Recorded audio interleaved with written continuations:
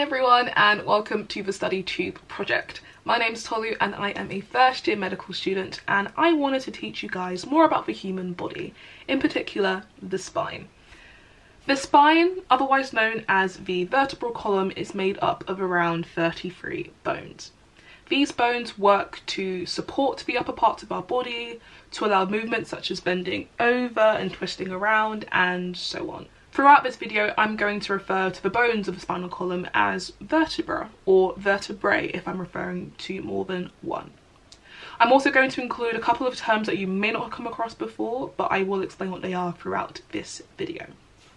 The spinal column is composed of 5 regions: the cervical spine, the thoracic spine, the lumbar spine, the sacral spine, which is otherwise known as the sacrum, and the coccygeal spine, which is shortened to coccyx. The vertebrae in each of these regions are numbered to help with identifying them.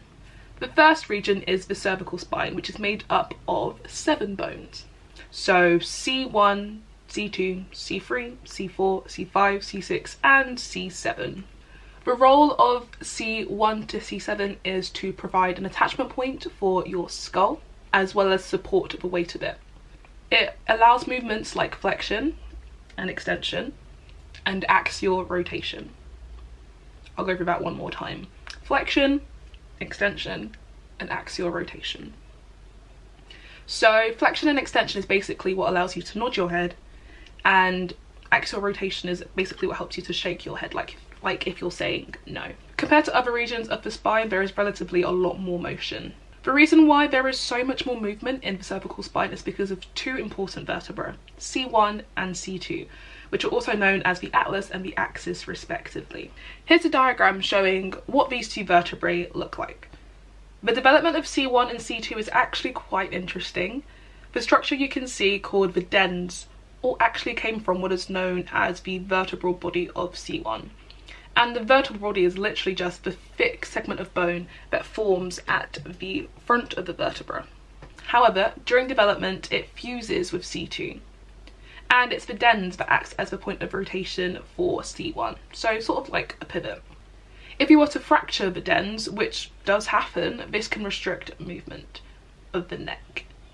The type of fracture depends on the extent of the damage and also how it affects the overall stability. The fractures range from type 1 to type 3, with type 2 actually being the most unstable. In order to help limit the excess movement of the cervical spine, we have ligaments, which are basically short, tough bands of connective tissue that connect bones together.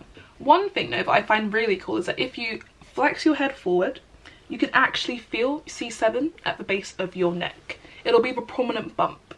It's pretty cool. Now, before we move on, I just wanted to show you the structure of C3 to C7. It has a lot of features like a spinous process, a transverse process, a foramen, a pedicle, and so on. But if you want to know more about these details, feel free to do some research because there are so many resources available online. The next region of the spine is the thoracic spine, and it is made up of 12 bones numbered 1 to 12. So we have T1 to T12. The thoracic spine articulates with our ribs, and by articulate I just mean that they join up to the ribs. This occurs at 3 different sites on the thoracic vertebra. The transverse process, which is a small bony projection on either side of the vertebra, the superior vertebral notch and the inferior vertebral notch, which are just concave indentations on the upper and lower surfaces of what is called the pedicle. And the pedicle is basically a short projection that comes off the back of the vertebral body. Oof, that was a lot, and I know it was a lot, so feel free to go back and go over it just to help it sink in your mind a little bit better. The movement of the thoracic spine includes rotation and limited lateral flexion and extension. So rotation is just that, and lateral flexion and extension is just literally moving your body left and right, like so.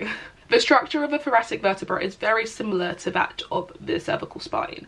However, the main difference is that the vertebral bodies are somewhat heart-shaped, and the spinous processes, which are the bony projections at the back of the vertebra, are more downward facing. Next we have the lumbar spine, and this region is composed of 5 bones labelled L1 to L5. The vertebral bodies of the lumbar region are relatively big, and this is to help support the weight of the upper parts of our body, also known as the trunk. The movements at this level of the spine are limited to flexion and extension, so moving forward and back. The spinous processes, which like I said before were the bony projections at the back of the vertebra, can be felt or palpated on your spine if you just feel your back. Quickly moving on to the sacral region, or the sacrum. This is quite an interesting structure because it's formed by the fusion of 5 vertebrae. So here, look at this diagram and check it out for yourself. The sacral region is connected to the pelvis and it works to strengthen and stabilize it. The last region of the spine is the coccygeal region, otherwise known as the coccyx. The number of bones in this region varies from 3 to 5, and you may know it as the tailbone, which is funny because it's actually made up of more than one bone.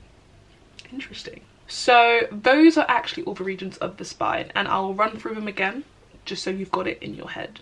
So we've got the first 7 bones of the spine, which is referred to as the cervical region. Then we have 12 bones which make up the thoracic region, 5 more bones which is the lumbar region, some fused bones which is the sacrum, and 3 to 5 bones that make up the coccyx. The spine itself has a natural S-shaped curve. The cervical and lumbar region have an inward curve, which is called lordosis, whereas the thoracic, and if you want to include it, the sacral region, has an outward curve, which is referred to as kyphosis. This means that the pattern of curves goes lordosis, kyphosis, lordosis, kyphosis. So many sisses. But to help me remember the pattern, I just say loci, loci. So lordosis, kyphosis, lordosis, kyphosis. Sometimes if you aren't careful, the alignment of your spine can be altered, or sometimes it can develop a misalignment as you grow up. This includes a condition called scoliosis, which is actually an abnormal curve from side to side. And I think that's all I want to talk about for the spine for today. The human body is so complex, and for that reason I think it deserves to be learnt and appreciated, which is pretty much part of the reason why I chose to study medicine as a subject. If you want to learn more about the human body, there are so many resources available online. There are so many diagrams and videos you can watch, so I encourage you to check them out to just develop your learning about the human body. If you need any help remembering any of the terms I've mentioned in this video, watch it back and again look at the resources that are available online. And yeah, that's all I have left for this video. Be sure to check out my own channel, which is just Tolu Duckworth, where I explain my journey into medicine and some insight into what it's like to study at the University of Oxford. And I'll leave all of that in the description box below. But thank you so much for watching this video, and I will see you in the next one. Bye!